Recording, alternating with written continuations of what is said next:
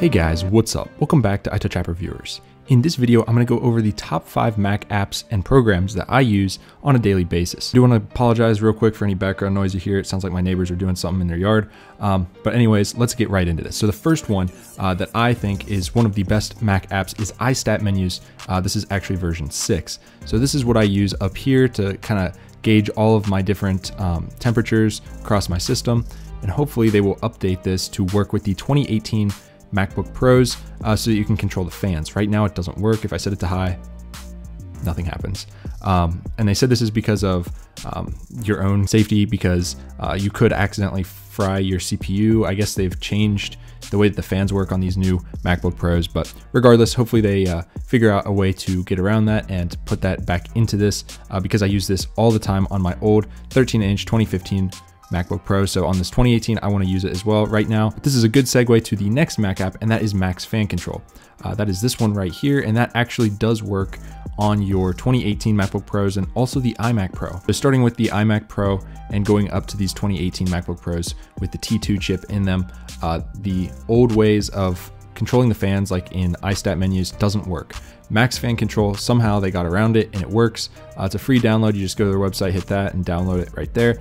Now I believe that, well, obviously this program is for advanced users who know how to use it and to use it without harming their Macs. If you don't know what you're doing, you might not want to get this, because I did a little test where I set my fans to be kind of low and then I did something kind of that I knew would increase the temperatures, and it didn't bump the speeds up automatically of my fans. Now that's scary because I was just doing a test. I knew exactly what I was doing, but most of you guys that maybe get this, you don't know what you're doing and you have it set maybe at like 3,000 RPMs, and then you do something intensive and it needs to be up at 5,000, but it's not. And because this thing is setting it at that. Now with iStat Menus, when this one worked, if you set it at 3,000 and it needed 6,000, it would just jump up to 6,000. It didn't care what you set. It would override that for the safety of your computer. But with this one, I don't think it does that. At least in my testing, it hasn't done that. So just be aware, if you're gonna use it personally, I would only do change control, and then I would set it at a constant, like the maximum. So I think it's around 5,000, 6,000 for this fan, and I think it's like 5,400 for this one. Yeah, so set it to the max if you're gonna use it, because I mean, the computer can't go higher than that anyway, and using too much fan can't really hurt because it'll just keep things cool. Anyways, that's a very long bit of information, but I wanted to let you guys know that if you want to use this, there's how to use it, in my opinion, the safest way. But again, there's always a risk. Next up is GFX card status. Now I've been using this since, gosh, probably the 2012 MacBook Pros. It's really cool. So first of all, it allows you to see what graphics card you're currently using. So right now I've got it set to dynamic switching.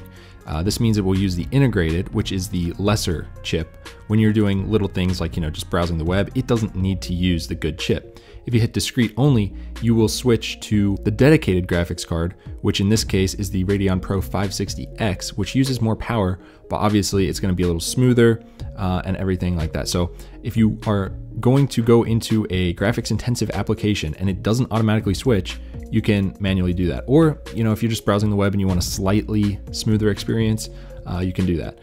Dynamic switching will just allow you to see, like right now it's I, it'll say a D if it's on the discrete graphics card. So it's just cool to be able to see which one's actually being used right now. So that's why I use it. I don't usually manually change it at all. It's just cool to see. And I like to know which card my computer's using because, well, that's how I am. Next up, this is a real small one. If you guys don't know, in all my old videos, you'd see a little coffee cup up here filled up. That was actually caffeine, but amphetamine kind of takes over here. I couldn't find a good, decent looking download link for caffeine because it's so old and I don't think it's been updated. But amphetamine has kind of taken over. I know they've all got drug names, but yes, caffeine's a drug. But anyways, this app is free on the Mac App Store, and I really like it. It's got way more features than caffeine, and the real deal breaker was it wasn't a coffee cup, but they actually have that for their logo. So yeah, pretty cool. That's what I use for that. Oh, and in case you guys didn't know what it does, it keeps your Mac awake instead of sleeping it. It can do a hell of a lot more than that, but I only use it for that. Just so you guys know, it starts up at startup, turns on, and that's pretty much it. I know I could just set my Mac to never sleep, but this is how I like to do it, so that's that. Last but not least, certainly not least, is Little Snitch. So what this does is it allows you to see every single inbound and outbound connection made to your Mac. So with regards to network. So if application, a Mac app you're using wants to talk to its servers, it will pop up an alert and you'll have to either allow it or deny it. You don't have to allow it. And there's tons of granularity to this.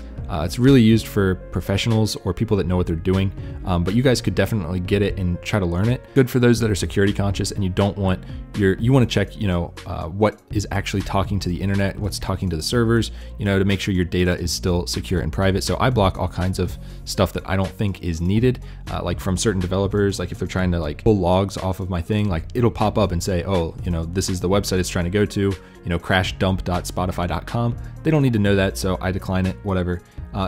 Totally personal preference, but I like to know what's going on my machine. This makes it really easy to do that, and it's only like 35 bucks. I think that's how much I paid.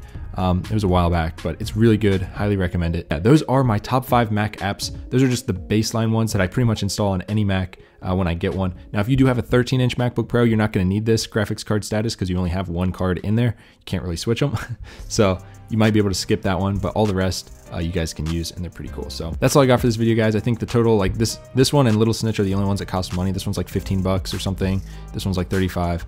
Max Fan Control, GFX Card Status, and Amphetamine are all free. So I hope you enjoyed this video. I hope it kind of gave you a general idea of how to use these applications as well. I think they're very important. I don't think I'd use a Mac without all of them installed, just because they're so helpful. I'll have links to them all down below in the description.